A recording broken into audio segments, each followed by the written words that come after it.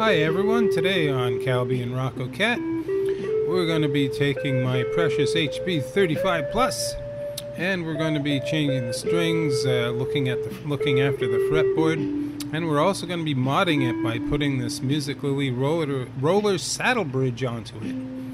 Another little feature is going to be that Bender nut sauce I'm going to be applying to it after I change the strings. Wish me luck, everyone!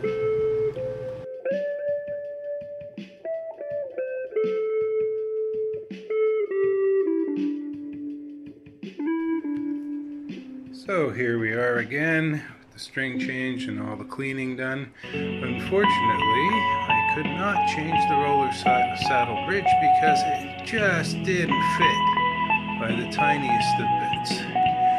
But anyway, here's a close-up on the neck after I've done a little bit of tidying up with some erasers. I put some F1 oil and I cleaned some detailer from the same company, Music Nomad, and there we go.